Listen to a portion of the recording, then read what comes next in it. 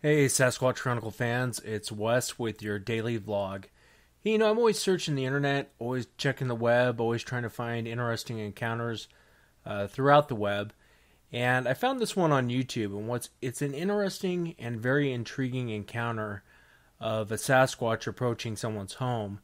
But what's even more intriguing about the encounter is a person that shows up after the encounter. If you get a chance, check it out. Tell me what you think.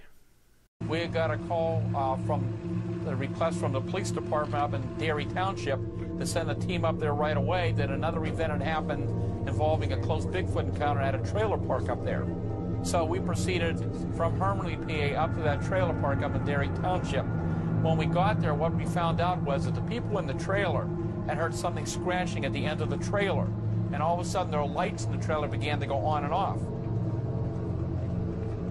And the woman saw this very large, very broad-shouldered, dark creature running off to the other end of the trailer park.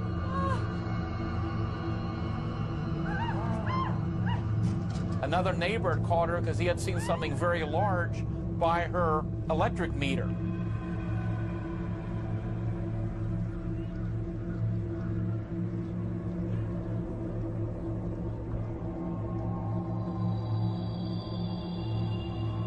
And when we investigated, we found that apparently this thing had pulled a large electrical wire from out of the ground, and that is what was causing the light to go on and off.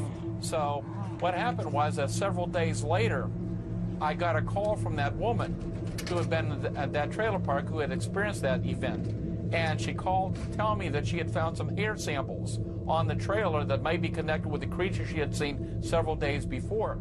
She was having trouble getting to me. She had to get the operator to break in as an emergency to get through because all the phone calls coming in to our hotline number at that time. And anyhow, what she called about, she was highly upset because a man had come to her trailer saying he was investigating the Bigfoot sightings in the area. She didn't know how he had even gotten her name.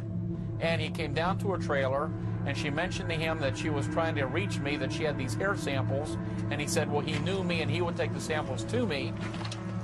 Are you the one that saw the Bigfoot? Yes, yes, I am. Could I see you down here? Oh, sure. Yes, yes, we did over here. Well, I can show you this. First of all, we collected these hair samples. I'm going to take this for I also took this picture. You can't have that picture. That belongs to me. I'd really like to have that back. That doesn't belong to you. investigation. There's a footprint up there. And also there was some other people right there at the trailer looking, some footprints. They had been found right near the trailer, looking around the area as well. There's the footprint. Then it went over to the footprints in the ground and began to destroy the footprints. At that point, the lady began yelling that, who are you? What are you doing? I'm calling the police. And they said he ran out of there, ran back to his vehicle, which had an Ohio license plate, and almost turned over getting out of there at a high rate of speed. Now, who this fellow was, to this day, we don't know. And, of course, what happened to the hair samples is something that we'll probably never know.